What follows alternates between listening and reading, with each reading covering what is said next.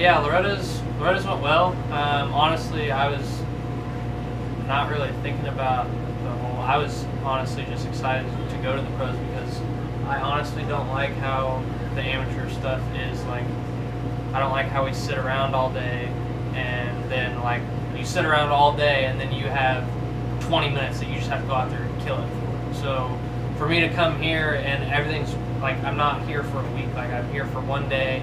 I ride, you know, throughout the whole day. I'm not sitting around. So I think the pros is a lot better for me, and I think it suits me better. So I was at Loretta's. I was just excited to start this chapter, and honestly, it honestly helped me at Loretta's because usually there's so much pressure on Loretta's, but I knew at Loretta's that it wasn't the biggest race of the year. I mean, I had the 3 biggest races of my year were after Loretta's. So at Loretta's, it was, I mean, I was pretty chill and laid back just because I knew that there was a lot more ahead. So then, I think helping you out a lot is the fact that, like, there was no big changes to your program, and you have the top 250 program as it is right now, training-wise, with Swanepoel and the guys at South of the Border.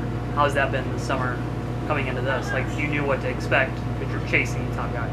Yeah, exactly. You know, I train with Swanepoel, so I train with Cooper Webb and Aaron Plester and all those guys on a daily basis. So I knew, I mean, Coop's out here winning races, so I knew, it's nice to know exactly what the speed is. I mean, I go out and practice, and I'm like, oh, okay, I'm, you know, this compared to Coop, and Coop's out there winning. So it's huge for me just to be able to ride with those guys, and honestly, I mean, Coop, Aaron, and Tickle, and everybody that have race pros have helped me so much, just transitioning and, you know, just even with everything. I mean, just gym stuff, like, they help me so much. So to have those guys around, and like, they've all done it. I mean, Coop's won championships, Tickle's won championships. So to have those guys around and, you know, be getting advice from them is unreal.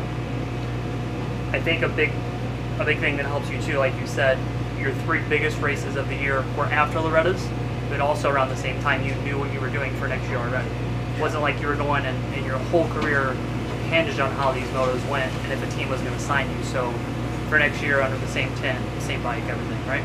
Yeah, exactly. So it was, these are the biggest races of my life, basically, but that was the thing. I mean, I already have a deal for next year, so it wasn't like do or die. Like, I was able to come out here, and the goal for me, I mean, obviously I have my own personal goals, but the biggest goals was to just get experience racing this so I kind of know what it's like next year. I'm not just completely surprised next year. So basically, me coming here was just all learning experience. I mean, like I said, I have a deal for next year, so it's not like a huge deal on how I do here. Obviously, I want to do good for myself, and, you know, Swanepoel and my brother and all the people that help me, my mom and dad, and just, I want to come out here and do good. So to be able to come out here and, you know, I have the speed. I mean, I've been running with the top guys for the last both weekends. I mean, I ran up there. So I just need to work on a couple things and get used to these long motos, and I think I'll be good next year. How is the big difference in the bike between your amateur bike and this, or is it still pretty close?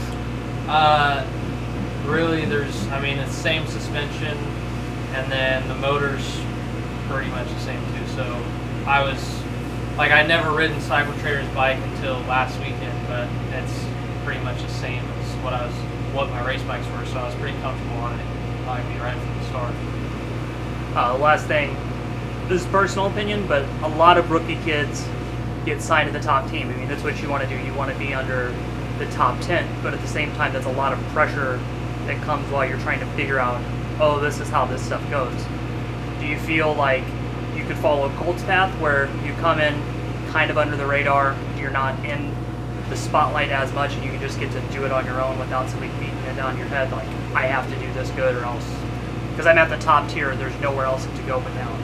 Yeah, that's basically kind of what we were thinking too. I mean, whenever we had this deal come up, like, there was a chance I could have rode for Star, but Bobby Reagan wanted me to wait until after Loretta's to do something, and it's just like, I just wanted to have no pressure at these races and just be able to go do my own thing. And even like my mom and I talked a lot about it, and we both said that just to come here next year, Christina, everybody's here is awesome. So it's not super high pressure. So for me to come in next year and just do my own thing and not have a lot of pressure I think is huge for me, because it's obviously next year will really be my rookie year. It'll be my first year. So to be able to go into my rookie year and not have the pressure from these big teams and stuff like that, I think I'll do really